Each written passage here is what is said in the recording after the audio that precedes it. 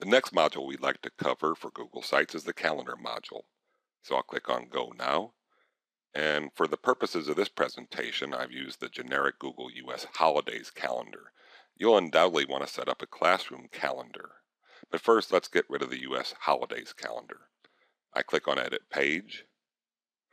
Then I click anywhere within the gadget. Once I do that, I have some options down at the bottom. One of them is Remove. Then I'll say Save. Now, if I were to try to insert a calendar,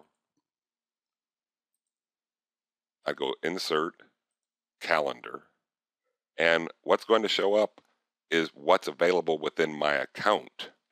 So I'm not quite ready yet. What I'm going to have to do is go to Calendar and then add a new calendar. I'll call it Classroom Calendar. I could give it a description and so on, but for the purposes of this video, we'll just make one other change, which is make this calendar public, because it's going to be on a web page. We want people to be able to see it.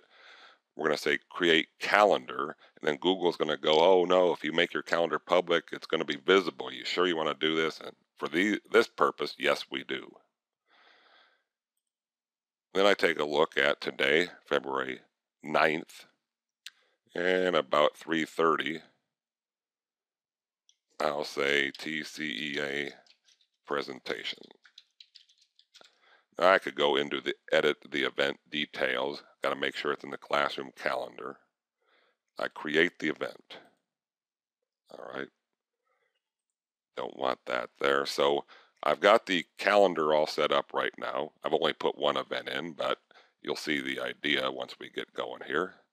Now I'm going to go back to Sites.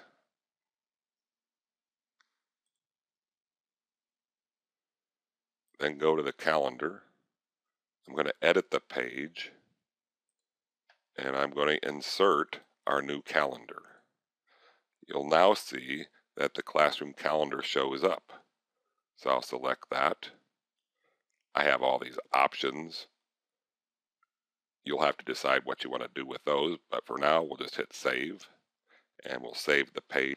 So now you can see that I've got the Google Calendar here. I've got the TCEA presentation. And so now when people come around here, they're going to be able to see what important classroom events you've got going on. So that's all there is to making a calendar, and that's all there is to inserting it. I hope this has helped you with your calendar module page on this Classroom Collaborative site.